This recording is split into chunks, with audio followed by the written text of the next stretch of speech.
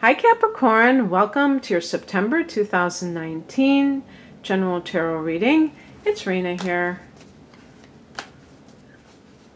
I'm going to be doing my typical tarot spread, and then I am going to pick a card from the Earth Magic deck by Stephen Farmer, who I believe was once married to Doreen Virtue. Fun little factoid. Oh, I got her again. Can't get away from her. But at least she's in the upright position.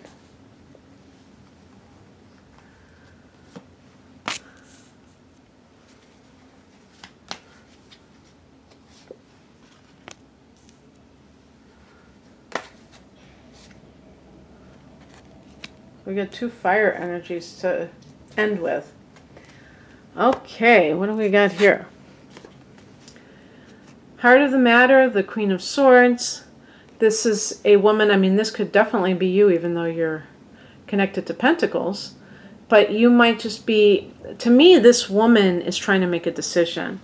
I'm sure that's not always the case, but it's like, I need to not allow my emotions to get the best of me so I can make the best decision possible.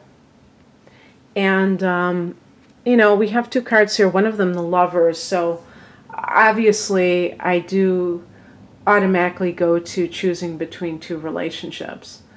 But even like if this is a workplace matter, you may be like at a crossroads in your career. And in the past position here, we have the Strength card. So there is that feeling of your self-esteem being high. And maybe it wasn't always that case, that you felt like that, Capricorn. Maybe you've had success in recent years that has boosted your sense of your capabilities, and now you're not really taking a lot of crap from anybody, and you don't believe that you're not deserving of the best.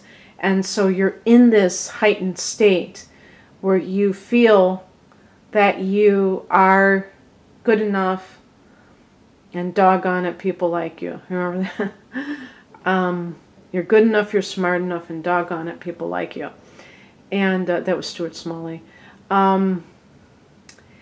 But the Strength card is connected to Leo. So there might have been some developments. Actually, now that I think about it, trying to,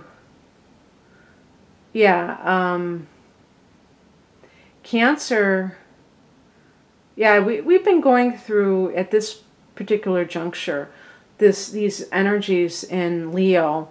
I'm recording this during the Sun in Leo. And you're somebody who is, one thing that you have in common with the sign of Leo, by the way, is that desire for excellence and success. Now, you may go about it differently, and you may have different end games for what you want to do with your success, what it means to you. But I do feel like a Leo person in your life, you know, Leo and Capricorn form an in conjunction. They're 150 degrees apart, which makes them kind of oddball signs. But I do draw similarities between some of these oddball combinations. And if you were to have somebody in your life like a Leo, I feel like that person could help you to achieve success. And so I would never like kind of like look down on that union. But if it was, I will say one thing. It's possible that if you're like, let's say that you are trying to steel yourself, if that's what the Queen of Swords is, into leaving a relationship with that person, they gave you that sense of strength, confidence in your, at least business-wise, And so you have them to thank for that. If the Queen of Swords is like your supervisor, you may feel like you're deserving of some kind of raise or promotion, and you may not, this person may be kind of not really tuning into you emotionally, and they're just kind of looking at things from the bottom line perspective of like what's good for them and their best interests. And that could be frustrating for you. The higher message is represented by the Lover's card, which does kind of like underscore the need to make a choice. And as the spiritual message, it's kind of like, to me, almost like a test where, you know, talking about that Strength card where you're like good to go. And you may have, if this is like a workplace situation, you may have needed this experience, even if it's ending unsatisfactorily, where you don't like what's going on at the moment. It still was something that was like a stepping stone for you to do other things. And it still is something that you should be grateful for, that you had the experience. And same thing if if there's somebody in your past that you're leaving, that person helped you in some way. It may not have turned out to be what you were looking for, because the Lover's card for your romantic things, this is the real deal. This is like, this isn't just pragmatic, you know, coupling. This is like two peas in a pod type of a deep love for one another. And maybe you didn't have that with that other person, but they still gave you something valuable. What crosses you is the Emperor card, and it's so funny because I have always thought that the Emperor should be Capricorn and not Aries. Now, if this is an Aries person that you're leaving, there you go. So it's just showing you that you're making the right choice. But to me, the Emperor in the challenge position is, if you feel like kind of uncertain about your life because there's a lot of change going on, and we don't even need to go into that. I can just, you know, kind of talk about the eclipses in your sign and in your opposite sign of Cancer last month, and or you know, I'm recording this in August, so in July, and just Pluto in your sign for how many years now, 11 or so, Saturn in your sign, all these, South Node in your sign. So you have like all these things that you have to contend with, and that can make you very controlling. I notice that about myself, and I'm a Sagittarian, but this is true of human nature, that people tend to become more controlling when they feel out of control. And so it's something to resist, to like kind of like notice and make a point to not get caught up in, because it can create problems. You know, it has a ripple effect with other people. People don't like to be controlled. And then for yourself, you know, it also letting go of rigid attitudes that have, you know, developed because of resentment about the way that you have been treated. And maybe you have a good reason to feel resentful. Maybe people have done you wrong. But you know what? Maybe that Strength card is like strength in adversity. Like,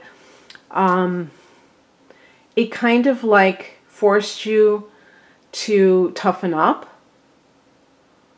And therefore you're like in a better position now. What's coming in is represented by the Page of Wands. Start spreading the news, good news coming your way. And this should be uplifting your spirits. So especially if you're kind of like, uh-oh, you know, what is going on? What am I, you know, what's my next move going to be? And feeling that because remember that the lunar eclipse in your sign was in July. And so if we're talking about September, you could still be kind of like dealing with the aftermath of that, of this major ending in your life, but you still don't know like where you're going. Well, the outcome is the Knight of Wands. You're kind of like, you know, sowing your oats, so to speak. And, you know, I'm not talking about, I mean, maybe you're doing that romantically, but what I'm talking about is that you're becoming more adventurous. You're taking more risks. You're kind of being more freewheeling and not worrying about tomorrow, but just thinking of today. And you might not be that way forever, but that's a great attitude to adopt because it helps you to loosen up. And when you loosen up, you let go of resistance. When you let go of resistance, things that you want can flow easily to you. Okay, Capricorn? So that's what I have for you.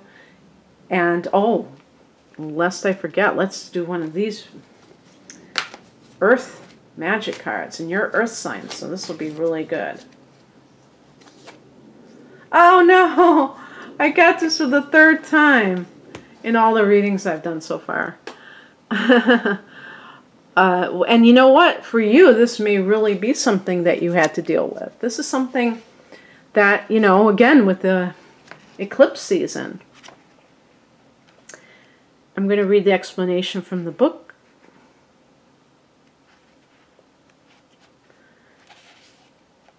You're getting a wake-up call. It may be in the form of a significant loss or other dramatic event in your life, typically one that you were not prepared for initially. You may feel stunned at first, surprised by the unexpected events that are occurring. Yet, you also know that it is time to draw back the curtain of avoidance and denial and confront the truth that exists in the subtext of this event. You are experiencing a real-life drama, so there is no need to amplify it more than it already is. Often when you look back at something that like this has passed, after something like this has passed, you can recall signs that foreshadowed it happening.